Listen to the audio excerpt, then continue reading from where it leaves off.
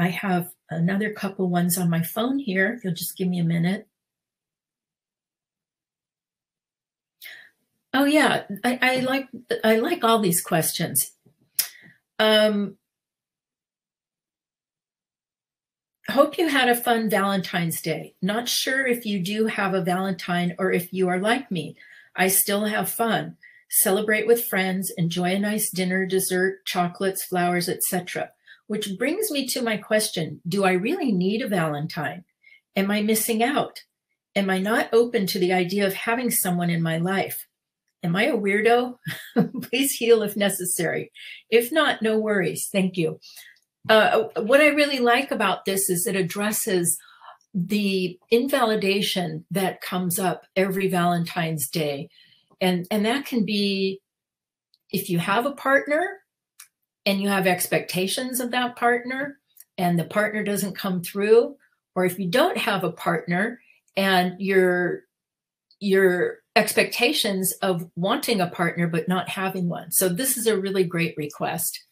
I'm going to take a look at this.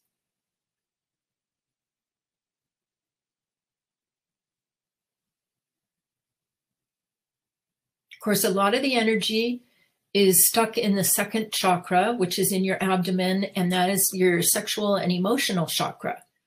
So there's some sorrow coming out and whining.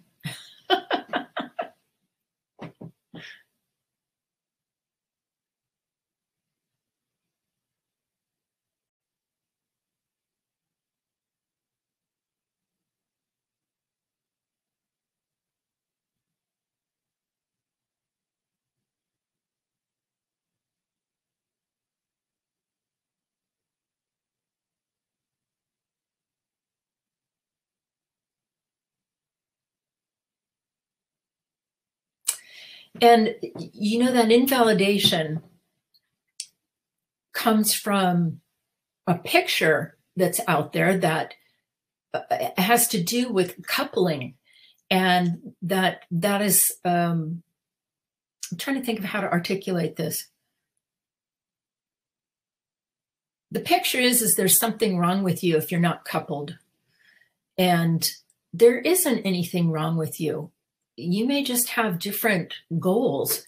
You might, as a spirit, not be interested in that, or you might be in a phase in between partners, but there's a lot of energy on that picture that you are supposed to be coupled with someone.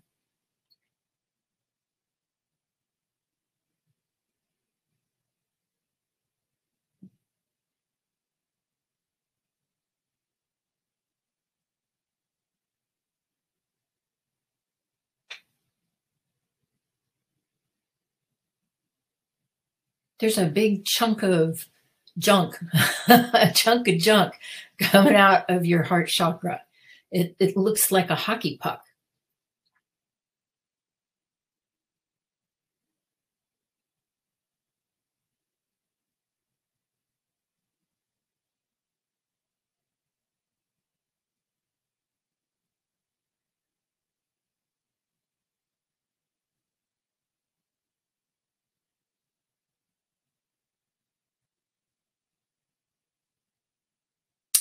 And also some jealousy coming out.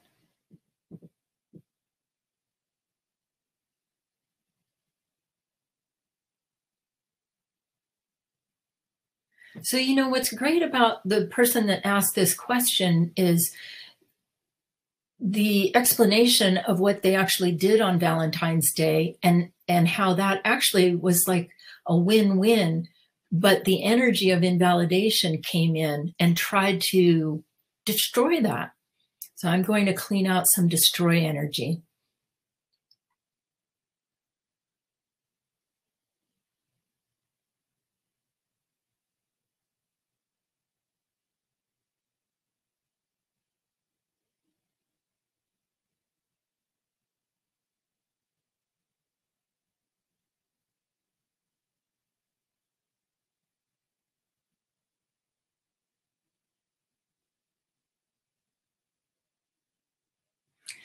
And to the person that asked this question, your Valentine space is this beautiful peachy gold.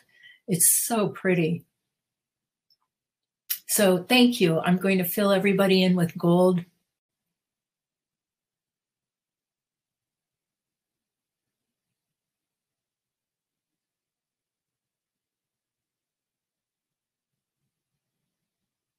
And what was really cool about filling everybody in with gold is I saw immediately everybody has their own picture of Valentine's Day, but their own picture that validates them. So immediately, instead of everybody being crunched into trying to figure out why this one picture doesn't work for them, everybody started creating, oh, okay, I can have my freedom. I can have this. I can have joy. I can have laughter. I can have whatever I want on Valentine's Day. It doesn't have to be this picture that our society holds up as being the norm. Oops. Okay,